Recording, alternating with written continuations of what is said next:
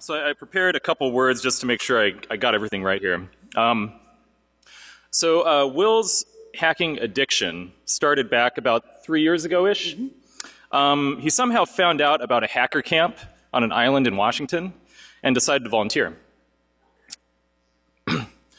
With his neon sign transformer and sewing machine pedal all packed, he headed off to camp and ended up having a jolly old time teaching people how to burn shit with high voltage. For some reason, he decided he needed more HackerCon after that experience, and like any good addict, proceeded to volunteer at and attend more than 20 cons a year since then? 25 last year. 25 last year. So if there's any records for attending HackerCons in a short period, I think that Will probably tops that. He's been known to occasionally abduct random con organizers and force them into playing elevator and rooftop cat and mouse with hotel security at some of these events that he goes to, and occasionally hacks the said elevators, as you'll soon find out in this talk. He also knows a thing or two about hacking cars and other stuff. Anyway, without further ado, I give you the one and only rockstar hacker con addict extraordinaire, WillC. Thank you, Hikari.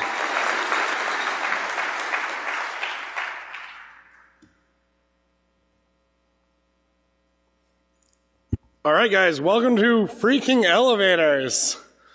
So, who am I? As Hikari's wonderful intro can attest, I do high voltage projects. I'm also part of the car hacking village. Come stop by, hack on some scooters with me. I did win the lifetime badge at CypherCon for their CTF. InfoSec is a hobby. I might be looking for a job in it. I'm new to the InfoSec world. I got that noob coin by pretending to know the prices of old DEF CON badges. All right, so let's jump right in. First of all, a myth. I'm sorry to disappoint you guys, but you can't control an elevator through its phone system. I know, everyone's really bummed out now. All right, if you want to learn how to hack elevator systems, there's these two awesome people, Deviant and Sergeant Howard. So if you want to know more about elevators and elevator systems, watch their talk from Hope. It's 2 hours long. If you need a shorter version, watch the DEF CON talk. The 2 hour long talk, they had 3 minutes in it of elevator phone systems. We're also going to be having more from Deviant later on in this talk. So, some topics we're going to be covering: elevator phone basics. Who here has used an elevator phone? Wow, that's not a lot of people. Come on, I call these phones all the time. All right, so we're going to be discussing some of the history. I'm going to teach all of you guys how to use elevator phones. We're going to go over information gathering, tools I like to use. You know, it's going to be a really fun talk. Legal disclaimer: I am not a lawyer. I don't even play one on TV. None of these talks that are recorded involve a live human talking on the other end, but it will get interesting and fun. Also, don't interfere with emergency communication systems. They're in place for a reason. So, like I said, please don't hack things in the wild. Yeah. I want to stress a very good point here. Do not hack the elevators here, please. I don't know if anyone's staying there. I don't want to tell you where to hack. All right. So let's get into the basics of elevator phone systems. It's that easy button. Here are some elevator phones. If you take a look, one of these is a freight elevator with a little swinging door there. It's not like ADA compliant anymore. All of these have something in common. It's pushing that little button. What that button's going to do is it's going to connect you out to a pre-programmed phone number. Here's some more photos. So this is China and Japan. Take a look. You can still see little phone logos. You can see an actual handset just strapped to the wall there. That one was in China. I did not mess with any of the phones in China. I'm a little scared of it, so I just took some photos. Here we see some from Dubai and New Zealand. Now, what's interesting about these, and I really wanted to touch on this for any international people, there's no elevator phone button. I don't know if everyone notices that there's just those emergency ring buttons. Those buttons, what they'll do is they'll sound an alarm. That alarm is local to where you are. So what ends up happening is that, and there's Deviant. So what ends up happening is you have to hold that button in or press it like a number of times in, and then it will place that call. So it's just something to be aware of if you're brave enough to do this internationally. So how do phones connect to the outside world? They have their POTS lines, VoIP, cell phone. We're going to be really covering just the POTS phone system. It's the plain old telephone system. So the device you use when the handset is picked up, you'll notice that in a lot of older elevators. That's called a ring down system. We're going to be covering that in the history portion. The ADA and the ASME. So those are the two things that cover inside elevators, what needs to be there, how it needs to be there.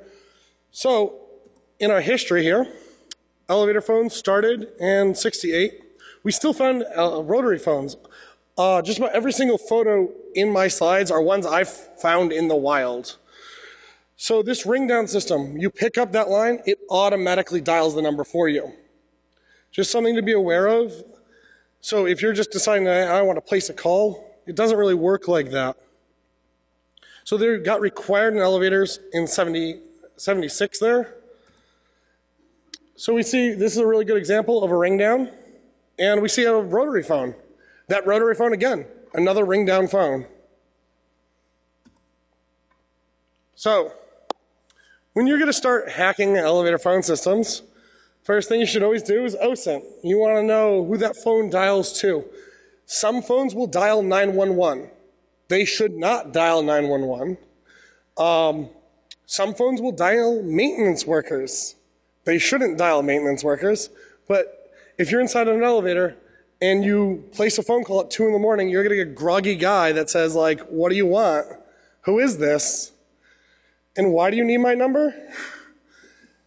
It's something to be aware of. So if you're trying to get information for a building, you can use that phone system to acquire other phone numbers.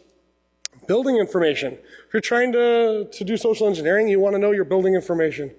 Phone system information, that's one of the most critical things. Phone number information is also rather critical. What ends up happening is you can find these phone numbers out on the internet. You can use Google, and you can just Google for elevator phone numbers. People have published them. There is an elevator phone list published. So here we see a certificate that's showing an elevator out of compliance. That's a perfect pretext for why you're there. Also, there's a notice. Truck just roaming around, 1 in the morning. I took that blurry photo down in San Diego at TorCon. Just something to be aware of so you know who's servicing your elevators. Otis is one of the world's biggest companies. So if you're going to be doing some social engineering, you want to know how you can pretend to be an elevator tech. Say things like, hi, this is Deviant. I'm doing a test on the elevator phone system. I need to know the number I'm calling from. And they'll read you back the number. Then you forget to write it down properly. Then you ask again, can you repeat that number again for me? Because sometimes they'll say it quite fast. You want to be remotely targeting companies.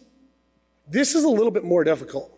So when you're doing these social engineering attacks, you're inside that elevator, and that's the easiest way to get these numbers. You're inside, you push that button, you're pretending to be that elevator tech, and then they're just like, yeah, here you go, here's the number, enjoy. But if you want to call a business, most businesses won't know what their elevator phone number is. They'll have to look it up. So understand that, have a good pretext. Call centers, that's the easiest way to get a number out. You can call into a call center, so knowing where that elevator dials into, if they have a record of who their customers are, and then you can social engineer your way back from there. There's a lot of possibilities. Social engineering is a very valid attack method, and I think it applies to just about everything we do here. So, let's get physical. How to control the elevator with independent service mode, and what to look for. So let's say you decided, all right, I'm going to hop in this elevator, and I'm going to place that phone call. You want to take control of this elevator. So here we see some key switches. those arrows point to the independent service mode and how to activate it. Again, you shouldn't do this unless you've had proper training. I believe the core group actually offers elevator training. Flip a switch. I don't work there, you do. So what ends up happening here is once you flipped it into independent service mode, you have control. When those hall calls are placed, no one's going to be able to get that elevator down to your floor. So you drive it up to, say, the top floor. Now all you have to worry about is who's in that floor area. You can hold that door close button, keep the door closed. Now no one's able to see you. Maybe they can hear you, maybe they can't. If they can hear you, go to a restricted floor. Inside the restricted floors. Now, the way I got this photo, I never exited the elevator. I had complete permission to do this, don't worry. So, if you're in independent service mode, you're actively going, say, from floor 20 down to floor 1. As you're passing by floors 11, 10, and 9, you take it out of independent service mode because those floors were still locked even with that mode engaged. Now what you want to do, you want to basically, as it's being taken out of independent service mode, it levels off at whatever the nearest floor is, and then it just stays there. Now if someone calls it, it'll go to them. Otherwise, the door will be closed and you're like, uh-oh, did I break this elevator? Press the door open button. Easiest way to escape an elevator, press the door open button. If you're worried, you're stuck. And then the door's open. And now you're on a restricted floor. So you can flip it back into independent service mode. Now it won't go anywhere. You can place those calls with ease and not have to worry. Some more things we should touch on, though. There's other ways to get it. You have an elevator intercom there in a machine room. All the way to your right there, you'll see the patch down panel. We're going to be showing you the tool to be able to tap into that. Use a butt set. Tap in, up and down on the lines. You can dial a 1-800 number like 1-800-444-4444. Pretty easy number to remember. It'll read you back the number you're dialing from. So that's when you're using this tool. You can also tap into those phone lines, just listen in general to what's going on. Multimeter, multi-tools, the lineman set, landline phones. I really enjoy landline phones. I don't know if you guys knew I like phones. You can literally just plug a landline into an elevator phone line, and it will work. It's a POTS line. It's a plain old telephone system line. That's what's the beauty of this. There's no real protections. There's nothing going on besides that copper pair and then that phone. If you want to do some remote programming, or actually some local programming, what you'll need is those batteries. So 9-volt AA. So now let's start getting into the programming of elevator phones, right? Everyone wants to program an elevator phone? I got one right here. We're going to be able to program this. Come by the Car Hacking Village. We can have a lot of fun with this. If anyone has my phone number, they can dial into this and start messing around. So site ID. When you press a site ID, press number 2 on your keypad. Most of the time, once you've dialed into the elevator, you've got that phone number. You SC'd that call center staff.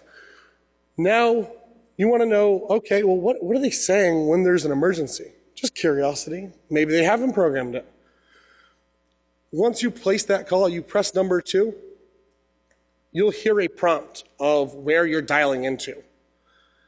If, say, someone has taken an elevator phone, connected it to a phone conference, and then they themselves have exited the conference, what do? You're now having a phone conversation inside of an elevator with everyone else on this conference. This sounds hypothetical. It's definitely happened before. So if this happens to you, press star pound, star 0. All these systems are unique, and we're going to be getting into a little bit of how they're unique and what they apply to. They're also on PBXs and line concentrators. So the PBX, the private branch exchange, elevators can have their own. They can also be on, say, the normal business or hotel line. So just be aware of that. So you're inside that elevator, you press that button, and they tell you, oh, you're calling from 4356. That's it. Like, can you repeat that? 4356? You're like, oh, that's not enough digits. You're on a PBX. You can also take the voltage of the line if it's a really low voltage. That can sometimes show you older PBX equipment. There's some more fun phone things you can do in there. Line concentrators. Now, these are really unique to emergency phone systems. What ends up happening is they don't actually think that multiples of these are going to go off at the same time.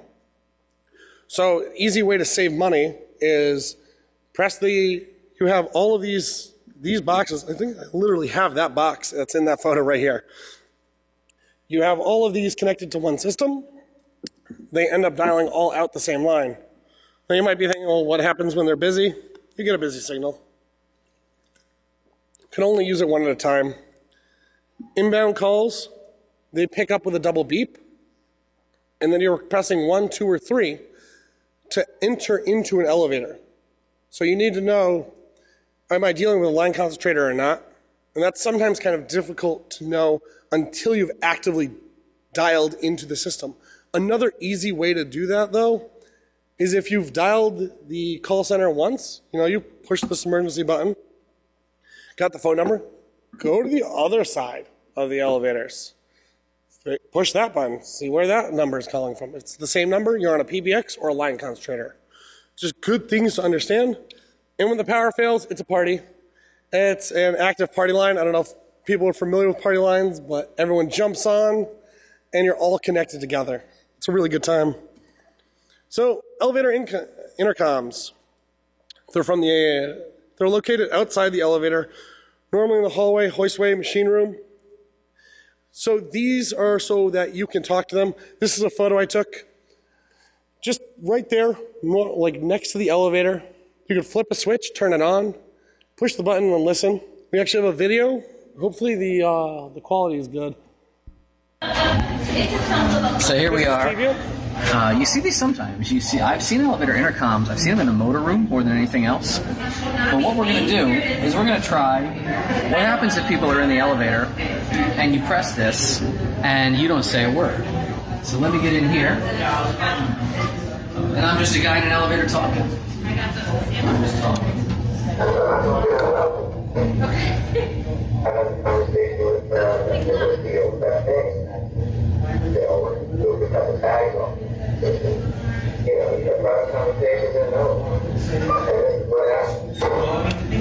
So, could you hear me? I didn't think you could. All right, let's give it up for Davian. Thank you for letting me use that video. So that's just something to be aware of, an easy way to be able to talk into that elevator, to listen into that elevator. I don't know, is anyone here familiar with the fireman phone? Anyone? So this is a system that I have really, oh, we got one person. That's awesome. So you probably know more than me about this. I have not found a lot of information on these systems. I have talked to firefighters about them because I didn't know a lot of information. The system looks for opens.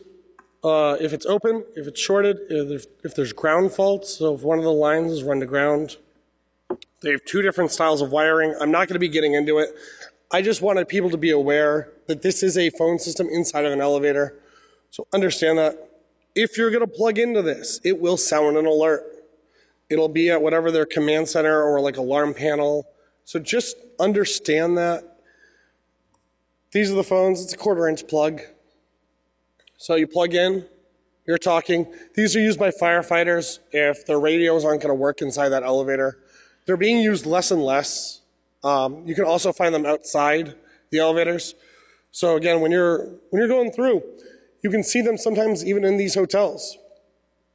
Look for that little panel and that jack. So line detection. When your elevator phone is connected, now they're mandating that you have this device. This was taken at an airport that senses, is the line active? Is this okay? Is everything all right? And it checks maybe once every 10 minutes. But inside that checking, all it's going to do is sound like a buzzer or a little alarm. It's not actively going to call someone else because that line is now defunct. Easy way to bypass it, cut the power to it. You can also buy the system itself, get the key for it. You can control the volume. You can reset the device. You can say, hey, don't worry about if there's no phone line connected to that elevator for like 24 hours. And read the manual. So now we're getting like the little later half of my talk. RTFM. Reading that manual is the easiest way to hack an elevator. I literally just walk around with elevator phone manuals. They're not that big. They're fun to read. I hope everyone like picks one up. So who wants to like dial into an elevator and like listen to what goes on? There we go. Someone. Wonderful.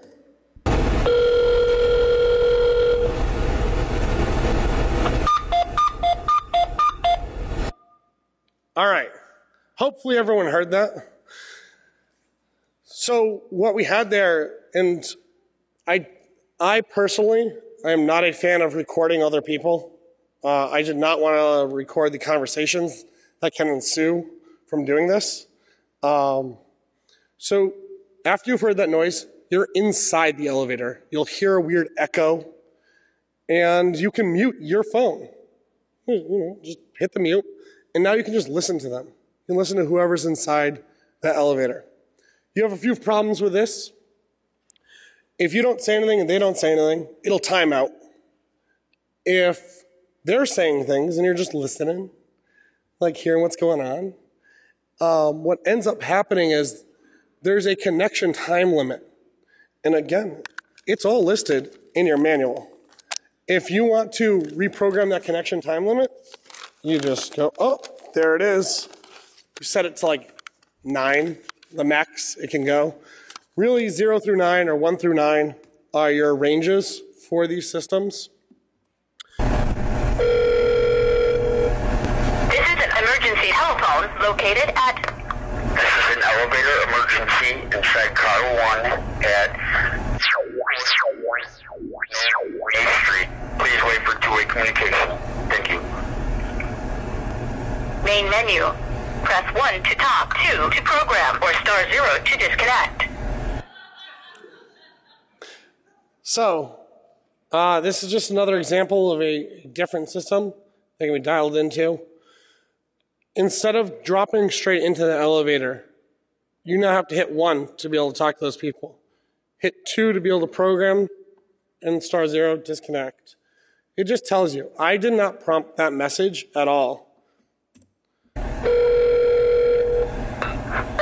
is the automated emergency telephone located at. Press 1 to talk to the party. 2 to program. 0 to disconnect. Press 1 to talk to the party. 2 to program. 0 to disconnect. I don't know if you guys can notice a pattern here. So, again, different phone system, different menu setup, just something to be aware of. I didn't take out the located at. I would have tried to beep it out or something like that. It just didn't have it. When you start getting into this and you're dialing in the elevators, you're hitting number 2 to prompt that site ID. Sometimes you won't get a site ID back. And that means that elevator is not up to code compliance, and that's a problem. I have not done this personally, but I've definitely been on calls where, like a phone phreaking party line, and someone dials into an elevator, prompts a site ID, and nothing happens, and they go, okay, well, let's reprogram this and put in a site ID. I know where this building is, and we brought elevators up to code that way. I do not encourage any of you to do this. That's hacking. And you need passwords to get into these systems anyways, so good luck. So let's go. 4 ways to program an elevator. Keypad, switches remotely, and programming cable. The programming cable is mainly with RAF phones. I won't be getting into that. This whole topic can get delved into way deeper and heavier. If you want to like dive into one phone versus another. This is really just that broad overview to get everyone here started in hacking elevators, or at least looking at these systems, understanding them. So, if you're going to use the keypad, these buttons don't work like you think they do. The way to deal with this kind of phone, you see that 9-volt connector right there? You look up your handy dandy manual. This is just the printed out version. But there will be manuals online. So I know Gall, Viking, a whole bunch of different elevator manufacturers have their manuals all online, free to download, PDFs. You're going to be doing switches. So the interesting thing about switches is that they all follow a common type. So one generally sees, and this is like across brands, to be that connect, disconnect. So what that means is that when you push that elevator phone button, you end up being able to place the call to connect it. You can also press it again to disconnect it. So if someone's dialed into an elevator you're in, just press the button again if you don't want to talk to them. Don't deal with that. Position 3, learn mode or programming mode. So for some reason they allow this to be engaged. When number 2 is on, allow incoming calls. This is how it's set up by default. This is a brand new elevator phone. I have all 3 engaged, and I didn't flip a switch. They're actively just selling these units, brand new from the factory, with the position 1 on, position 3 on, position 2 on. But you might be thinking, well, but they got passwords, all right? How can you get past the passwords, the passcodes? Well, there you go. Here you go, guys. Everyone should take a picture of this. So what I did was I read so many elevator phone manuals. It's crazy. Viking looked like they had a really secure, like, default code up until you realize it spells Viking. The TRE Communications, I have no idea what's going on with their number. It's a 5-digit number, the only one I've ever seen. It's a very, like, odd system. The pound 9000, I've seen that before, and the only text file that I've ever read about elevator phones, because I did a lot of research on this, there's not a lot of information on these elevator phone systems, which is why I wanted to give this talk in general. So, enjoy the default passwords.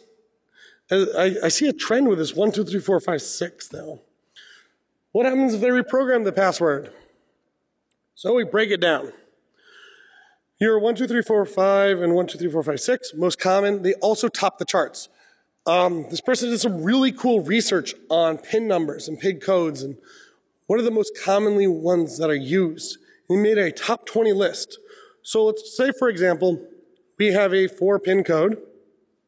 You have a 26.83% chance of getting it. That drops right down if that default password does not work. So now 16.12%.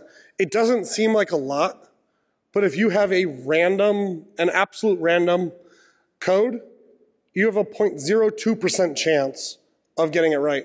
So you've really increased your chances just by using that default or the most common top 20 lists. So now that we have the phone number, we have the passwords because no one ever changes the password. No one. Options. We have some really fun options. So, the phone number you dial out to, you can put a few of these in. I believe this one here has the option for 5 different numbers. When you dial a number, if it's busy, if that person doesn't answer, it then switches to the next number and the next number. Your connection time. So the default connection time for most phones is about 3 minutes. After 3 minutes, you get a prompt that says, hey, would you like to stay connected? Press 3 to stay connected. And you get that every 30 seconds. Really difficult to have a conversation with someone for more than 3 minutes. So you go through your manual.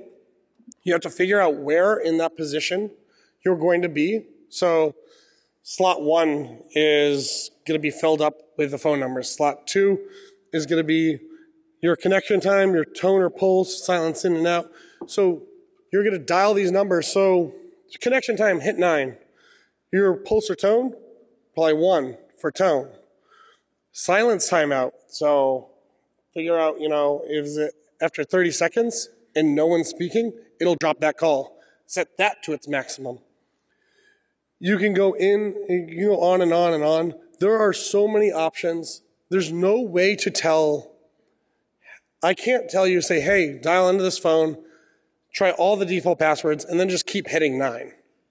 Doesn't work like that. I am sorry. But if you happen to know the phone because you push that button, you got that phone number, you download that manual right off the internet, you can then reprogram it to whatever you want. You can call rickrolling.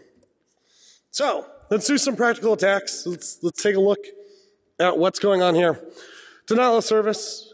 You can make sure that line no longer functions, no longer calls the correct number. You can have it call you instead.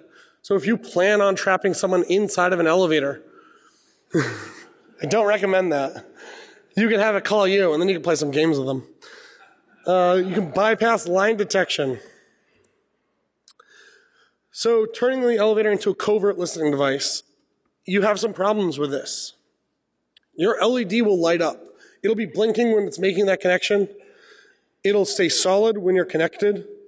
Your connection time, as I was talking about earlier, and that weird, tone noise you heard. That's all going to be playing and seen inside that elevator.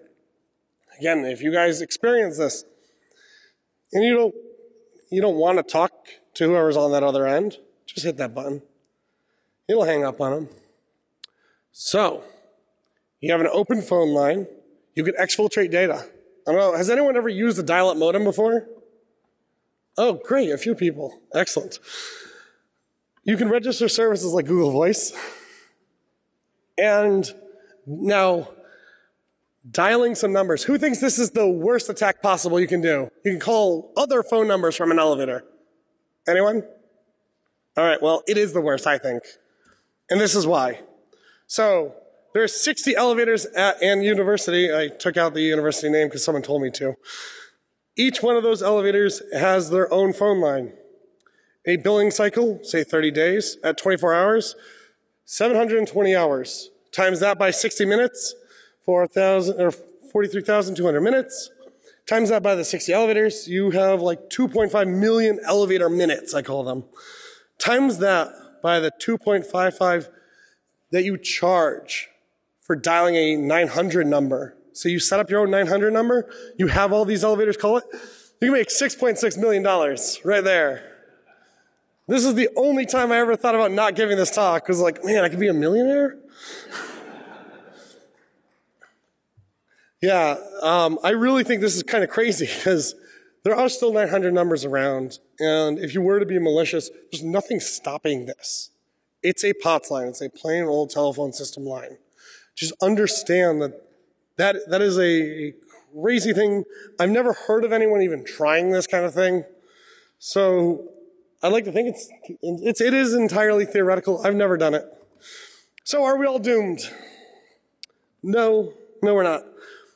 Let's look at monitoring. So why are we having an hour-long phone call? Why are there, 30 people calling into the same elevator every day? That's a problem. Alerting, if there's really an emergency, someone should deal with that emergency. All of these things, these are supposed to be outliers. These are things that are what in the world is going on here? Someone should investigate this stuff. No one ever does, because no one ever ends up understanding and knowing that, hey, someone is calling into the elevator, but before people get in, they've, extended that connection time. They've made it so nothing's happening. No one ever looks at the little button. And when you are looking, you can say, hey, you pushed that button. And they'll tell you, no, I didn't. And you say, yes, you did. That's how I'm talking to you. It's a really interesting conversation you can have with someone. I'm not saying I've definitely done this. So if any manufacturers are out there, props to Otis for reaching out to me.